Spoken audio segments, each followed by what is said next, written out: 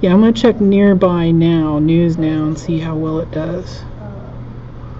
So it's taking a little bit of time to pull the timeline in, but I'm thinking like, okay, say I said my name is Chicago teacher, and I've got LTE, so it's okay. Yeah, so it shouldn't be too slow. Right.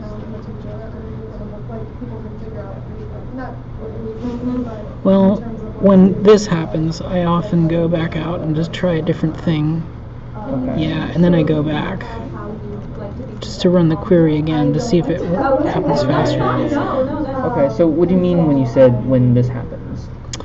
Alright, so I wanted to see nearby news, Uh-huh. And unfortunately it's not fetching. Okay.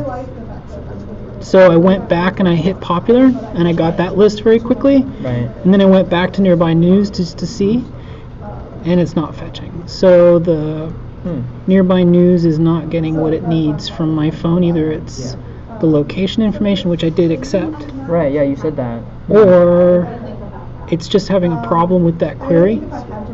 Yeah, I don't know what it might be. But it's hanging on that. Let me try again. I'll go to popular. That loads right quick. Near me now. Wait, there we go. Okay, third time's the charm. Alright, okay.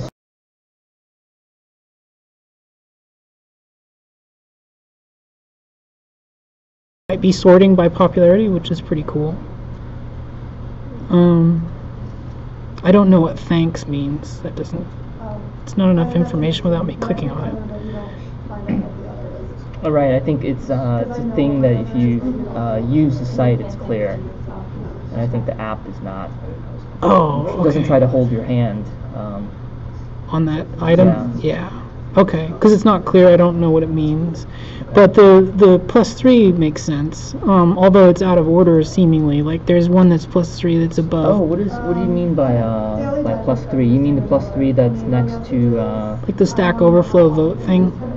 Oh, okay. There's like a little green, like what seems to me to be a voting up-down kind of thing. Right. And there's 28 comments, which is probably why it's above the one with 3.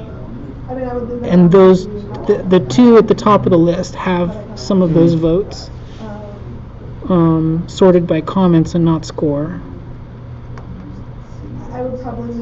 And then below that, it's sorted by comments. So it looks like default comment sort and then a vote sort.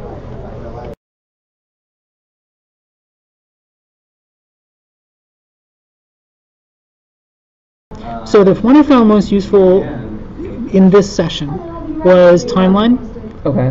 The one I found most interesting was near me now. And the one that has the most potential if the app takes off is, of course, the popularity. Why do you feel that timeline was the most useful of the pages? It presented me with news that I've even gone to search for, and the item was right in there. Okay. And I didn't have to search. It was right there. And I was like, cool. And it was only 3 news items down. And it was something that I commented on because I really do look for that piece of information in real life. Okay.